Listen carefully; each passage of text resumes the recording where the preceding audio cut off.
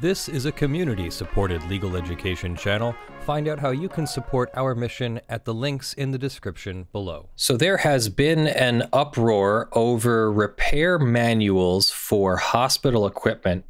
I'm talking about this article here from iFixit. Heroic medical teams around the world are either dealing directly with or preparing for an onslaught. The impact is unprecedented. 4.8 million patients, 1.9 million admitted to ICU. Ventilators are necessary, and they address issues with acute respiratory distress syndrome. These ventilators are crucial and being heavily utilized, running nonstop. There's even a shortage on ventilators, and you can go look at the politics surrounding that. We're not going to talk about it here. They're being used heavily, and therefore they are occasionally breaking down. Biomedical technicians are the repair experts at hospitals, and they are stretched thin. So iFixit is saying what they need from the medical community are model numbers of all of the ventilators in use, BiPAP machines that can also act as ventilators, and other essential equipment. The estimates on what parts break, what might break, assuming an increased duty cycle, and advice on what parts will be needed to be reused but will be in short supply. That's what they need from the medical community. From everybody else, please help us find service manuals. Frank's Hospital Workshop has been the leading source of these online, and we want to mirror this information in case his website is inundated. Beyond the manuals, we could use help organizing and building out device pages with common medical equipment, reformatting service manuals to be more SEO friendly and easier for non-engineers to read, screenshot or trim PDFs for use in step-by-step guides, translate all of the above, upload it to our website, and or send us an email. They want to create a accessible and comprehensive service manual resource for these kinds of ventilators. So that's interesting. Doesn't that implicate copyright? If we go over here to Frank's Hospital Workshop, they've got a lot of repair manuals here, unless you are uploading a repair manual by Draeger. I think that's how you pronounce that, with the 2 dots over the A. I think that's Draeger. I could be wrong. Somebody correct me in chat. So apparently the manufacturer Draeger does not want to provide any service manuals for their equipment, but a bunch of other companies either have provided manuals or have not issued takedown notices for them. Here is one from TechMe. TechMe does not want to provide their repair manual. Everybody else seems to have not sent a DMCA takedown notice. Pennsylvania calls on manufacturers to release their ventilator repair manuals. Joe Torsella, Pennsylvania State Treasurer, says, in a public health crisis, every second counts. There shouldn't be a single ventilator sitting in a closet because a hospital isn't able to make necessary repairs. I call on manufacturers to release this information, remove this barrier that hospitals are facing. Having enough ventilators to care for critically ill patients is vital. If the ventilators malfunction and operators don't have manuals, the results could be tragic. The ventilators are a matter of life or death. Oh, and that was the Delaware State Treasurer. Illinois says it is incomprehensible that life-saving devices are sitting in hospitals waiting to be fixed. I call on manufacturers to step up and help. There is a petition, which I will try to remember to post into the description. Let me post this into my stories folder for right now. The Rhode Island Treasurer has said every resource must be made available to fight. To protect public health, manufacturers must make ventilator repair manuals publicly available. Colorado says hospitals are working hard to keep every ventilator in service. So what if a manufacturer says, no, you can't have our repair manual. We own the copyright. Therefore, you can't even have it. We don't even want you to have it. Only our authorized repair centers and repair service people are allowed to have manuals. For example, John Deere does this with their tractors. Only authorized repair centers can get the John Deere repair manuals and John Deere software that reauthorizes new equipment. So just to go over the John Deere situation real quick, you buy a brand new tractor in 2020. It comes with all sorts of cool electronics and sensors and parts that when you go and put a combine or whatever, on the front. I'm not a farmer, please forgive me. You go and put a part or a tool onto the tractor. Well, it needs to be authorized, like digital rights management, like it checks via a little chip or something that the part you are installing has actually been installed by a authorized repair center or has been in a purchased authorized part. So if something breaks on your tractor and that something is something that talks to the engine control unit or the tractor control unit or the software, if you go and buy another part from an unauthorized center, you're going to find that you're not authorized to install that part, that you'll put the part on and connect it all up and it'll be physically functional, except something electronically stops it from functioning because it wasn't authorized. This could be very similar. They don't want to provide repair manuals for ventilators. Now, I'm not saying the ventilators are sealed up with digital rights management. Maybe they are. There's certainly nothing stopping manufacturers from doing that, but they are looking for the physical repair manuals. What's the proper procedure to take it apart? What's the proper procedure to change out a board or a chip or a pump or a plastic piece or something? Where do you get those plastic parts? Where do you get those boards? Where do you get those chips, especially if they have to be programmed? So in other words, is there firmware that goes on a chip made by Texas Instruments or some other chip maker, so Intel, some semiconductor manufacturer, that then that chip gets programmed?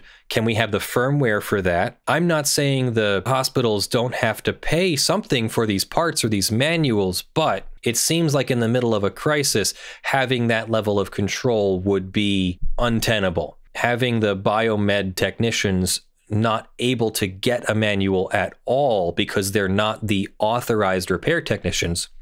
Could you imagine? It's happening right now. Hospitals are overwhelmed. I can't imagine that there's suddenly a glut of ventilator repair technicians or suddenly a glut or adequate supply of repair technicians that are able to go into hospitals and properly repair these devices.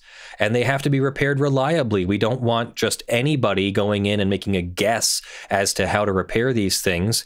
Certainly there are people who are very smart with repairs, like Louis Rossmann, who could easily go in and figure out what part is wrong or what part is damaged and what part needs to be replaced. But what even Louis Rossmann does is use a repair manual, including sophisticated repair software that tells him what a voltage is supposed to be or what a chip is supposed to do, or when PP3 EQ or whatever it is, because I don't forget what he calls them all, but there's a couple of like those power rails that are supposed to be hot, and when it's hot or when it's not, determines whether something functions or not. So these things should be available to repair groups or technicians. And what it sounds like is that companies are not making these available in certain circumstances. It's a crisis. We should all be working together. At the very most, someone maybe has to charge an amount of money, a normal amount of money to get a copy of a repair manual. I think that sounds fair to me, but I don't think that that hospitals should find that manufacturers are using copyright law to protect their repair manuals from being used without authorization. Yeah, it's not often that copyright becomes a life or death situation. But in these situations, it can be where, waiting a day to fix a ventilator could compromise someone's health drastically. And I was watching a video of one of these biomed techs, and he was saying that it's particularly hard on them because the ventilators have very little time in between uses. So normally they would do regular maintenance and just checking on it, and sort of like, how you're supposed to get your oil changed in your car every so often, that they end up having to skip some of those regular maintenance checks because the ventilator is needed. And it is a life or death situation. And that means that they can fail more often because you're not doing some of the preventative stuff. And so biomed techs are just trying their hardest to keep everything up and running because everything's in such demand. And it's really scary that copyright could affect people's lives this way. Yeah. So here's the actual letter that the governors or treasurers wrote. We write to you in our capacity as top fiscal officers. There's a shortage of ventilators. We are asking manufacturers of ventilators to do their part to assist overburdened healthcare systems caring for critically ill patients by agreeing to release all service manuals, service keys, and schematics during this crisis, enabling hospitals to make repairs to ventilators and maximize their supply and ability to serve more patients. Our healthcare workers are putting their own health and safety on the line every day to care for these patients and are desperate for ready solutions and expanded access to functioning ventilators, which we urge manufacturers to support, especially in this time of grave circumstances. We are in a public health emergency. Every second is vital. In some instances, service contracts have forced hospitals to wait more than a week for a manufacturer's technician to service equipment. So it's exactly what we feared. The service technicians are not readily available, and the manufacturers won't give service manuals to unauthorized technicians. Hospitals are forced to take their own safety measures, disallowing external technicians to enter their facilities at the risk of more people coming into direct contact with the situation. We fear that this is an issue that will hurt rural and needy hospitals even harder, as often they may be using secondhand equipment without a maintenance contract or access to a service technician.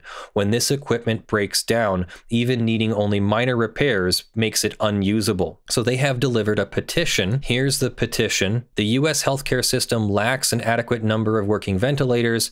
The PIRG delivered a 43,000 plus signature petition to ventilator manufacturers, including GE Healthcare, Philips, Siemens, Draeger, Hamilton, Medtronic, and more. Right now, ventilator repair and maintenance issues are life and death issues, says Nathan Proctor, Right to Repair campaign director with PIRG, who is leading the petition drive. Manufacturers of ventilators should immediately release service manuals, keys, schematics, and he says service keys twice. Some manufacturers are making socially responsible changes to their repair process. For example, Medtronic has gone a step beyond releasing its manuals, providing access to certain parts of its design files. However, so many companies have increased their repair restrictions in recent years that the repair ecosystem is fragile in this time of crisis. We've been fighting for our right to repair medical technology since our founding 7 years ago, says Guy Gordon Byrne, executive director of Repair.org. The coronavirus pandemic has proven that manufacturer restrictions on access to repair information is a recipe for disaster. And then so iFixit wrote their article and is collecting service manuals themselves. And they delivered the petition to 25 ventilator manufacturers, which reads, I urge you to immediately release information, manuals, access to error logs, diagnostic information, and other repair resources for hospital ventilators to help our hospitals combat the situation. So what do you think of that? Should manufacturers have to give up their copyrights to these repair manuals? Or rather, is it more of a moral situation where, like, hey, the law is normally written that creative works can be protected. Is a repair manual even a copyright protected work? Well, yes. I think it's a copyright protected work in the same sense that a phone book is copyright protected. The actual facts in it should not be copyright protected, but the decision to arrange it and make it flow from A to B to C with steps of repair and all that, that sounds like there's some kind of copyright protection there. But the protection should be minimal. The protection should only be that which forwards the progress of science and the useful arts, that which is minimally creative, not that which simply says, chip ABC123 can fail, and when it does, it looks like this, and when it looks like that, the best way to verify it is with this test, and once you've verified it with this test, you should, disconnect the machine or disconnect this board or whatever, and then replace this chip. That all sounds factual to me, and therefore not copyright protected. So I think somewhere in between here is a way that someone could obtain a unauthorized copy of a repair manual and recreate it by recreating only the facts of each individual repair and doing so in a way that does not step on the manufacturer's copyright protection in their creative works. So remember, this is supposed to be an expression of a creative idea, not a way to control the factual information from getting out there. Copyright is not a censorship law. Copyright is a exploitation of creativity law. So if I make a movie, if I make music, if I make even a YouTube video here, you can go and use all the facts that I've spouted here. But what you can't do is outright copy my work. So if you want to go write an article about this situation with the right to repair and ventilator manuals and all that, you can use pretty much every fact. You can use every fact that I've spouted here, and you can probably even use some of my creative efforts as a fair use. But what you can't do is just go outright copy my video and post it somewhere else and make a profit off of it. What you can do is rewrite it as your own set of instructions, as your own set of steps from beginning to end. You can even quote Leonard French without having to pay Leonard. You can say Leonard French said this. That's a fact, not a creative expression. What you can't do is post the video of me saying it unless you're also making a fair use of it or have authorization. So yeah, somewhere in there is what's right and wrong in the moral sense as well. And I think in the moral sense, these ventilator manufacturers should be focusing on making money by selling and servicing ventilators while also trying to help minimize the effects of the situation. Let me know your thoughts in the comments below. I'm assuming that Louis Rossman has also done a video on this. If I can find that, I will post a link in the end screen. All right, everyone. Thanks for watching. Thanks for joining me. That is our show. I am Leonard French, your favorite copyright attorney, and this is Lawful Masses, your favorite legal news and education channel. We are a community-supported channel on YouTube and Twitch and Floatplane, and we get financial support from you, our watchers and listeners, on patreon.com/ljfrench and sponsors.com/law.